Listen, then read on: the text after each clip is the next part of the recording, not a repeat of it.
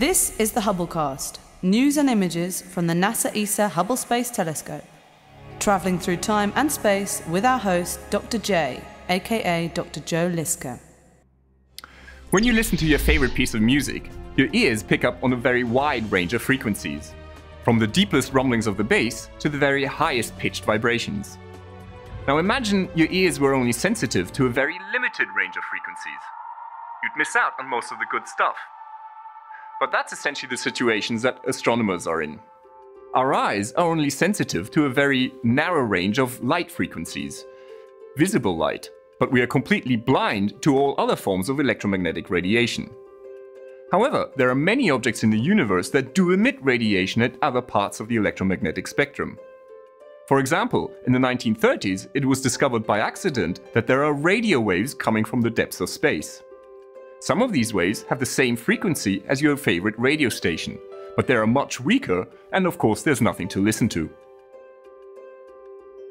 In order to tune in to the radio universe, you need some sort of receiver, a radio telescope. Now for all but the longest wavelengths, a radio telescope is just a dish, much like the main mirror of an optical telescope.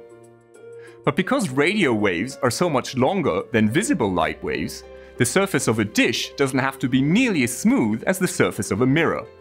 And that's the reason why it's so much easier to build a large radio telescope than it is to build a large optical telescope. Also, at radio wavelengths, it is much easier to do interferometry. That is, to increase the level of detail that can be seen by combining the light from two separate telescopes as if they were part of a single giant dish. The Very Large Array in New Mexico, for example, consists of 27 separate antennas, each measuring 25 meters across.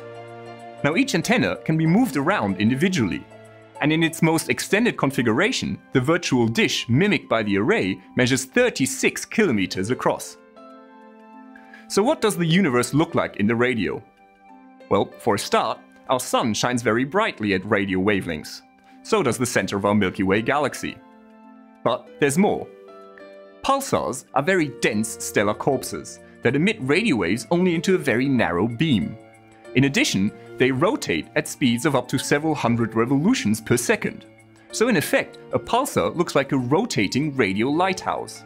And what we see from them is a very regular and fast sequence of very short radio pulses, hence the name. The radio source known as Cassiopeia A is in fact the remnant of a supernova that exploded in the 17th century.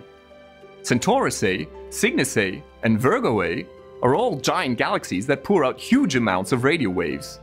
Each galaxy is powered by a massive black hole at its center. Some of these radio galaxies and quasars are so powerful that their signals can still be detected from a distance of 10 billion light years. And then there's the faint, relatively short wavelength radio hiss that fills the entire universe. This is known as the cosmic microwave background, and it is the echo of the Big Bang, the very afterglow of the hot beginnings of the universe.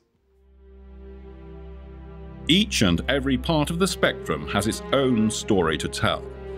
At millimeter and sub-millimeter wavelengths, astronomers study the formation of galaxies in the early universe and the origin of stars and planets in our own Milky Way. But most of this radiation is blocked by water vapor in our atmosphere. To observe it, you need to go high and dry. To Llano de Chajnator, for example. At 5 kilometers above sea level, this surrealistic plateau in northern Chile is the construction site of ALMA, the Atacama Large Millimeter Array. When completed in 2014, ALMA will be the largest astronomical observatory ever built. 64 antennas, each weighing 100 tons, will work in unison. Giant trucks will spread them out over an area as large as London to increase the detail of the image or bring them close together to provide a wider view. Each move will be made with millimeter precision. Many objects in the universe also glow in the infrared. Discovered by William Herschel, infrared radiation is often also called heat radiation, because it is emitted by all relatively warm objects, including humans. You may be more familiar with infrared radiation than you think, because on Earth this kind of radiation is used by night vision goggles and cameras. But to detect the faint infrared glow from distant objects, astronomers need very sensitive detectors, cooled down to just a few degrees above absolute zero in order to suppress their own heat radiation. Today, most big optical telescopes are also equipped with infrared cameras. They allow you to see right through a cosmic dust cloud, revealing the newborn stars inside, something that just cannot be seen in the optical. For example, take this optical image of the famous stellar nursery in Orion. But look how different it is when seen through the eyes of an infrared camera. Being able to see in the infrared is also very helpful when studying the most distant galaxies. The newborn stars in a young galaxy shine very brightly in the ultraviolet. But then this ultraviolet light has to travel for billions of years across the expanding universe. The expansion stretches the light waves, so that when they are received by us, they've been shifted all the way into the near infrared.